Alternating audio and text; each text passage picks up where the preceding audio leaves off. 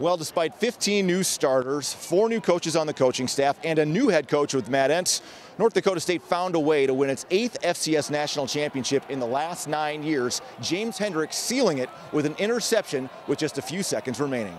They'd done that play twice already, and I just jumped it.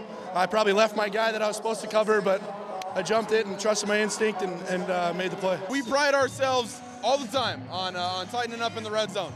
You know, we try to play great defense all over the field, but if somebody gets within our 20, we're trying to keep them out of the end zone. We got a saying, and we say field goals will never get you beat, and that showed today. A roller coaster of emotions, that's for sure.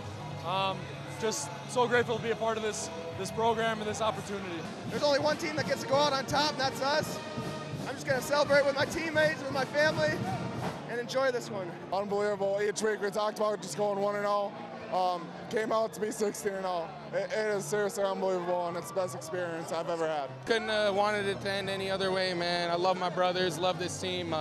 People don't see what goes on behind the scenes, and just to end this way, again, it means the world to me, and I couldn't be more grateful. It's been blowing my mind since I got here, and it's just an experience that it's hard to talk about and hard to express in words, and I'm just so grateful for everybody in this program and everybody in the organization. That game was wild. They were really good. To come out on top, I don't know, just in that way, couldn't have ended it any better. And it's been quite a weekend for North Dakota State redshirt freshman quarterback Trey Lance. Not only did he win the Jerry Rice Award for Freshman of the Year here this weekend, he also won the Walter Payton Award for FCS Offensive Player of the Year.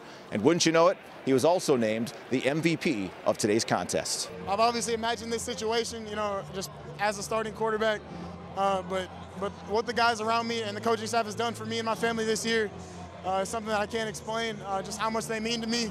The guys around me and just doing this for the seniors and all the guys before us, just couldn't be more thankful for those guys. Love them to death.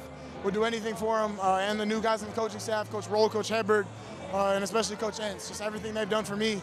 The guys before us that have played, Easton, Carson, Brock, just super thankful for those guys and all the love and support they bring.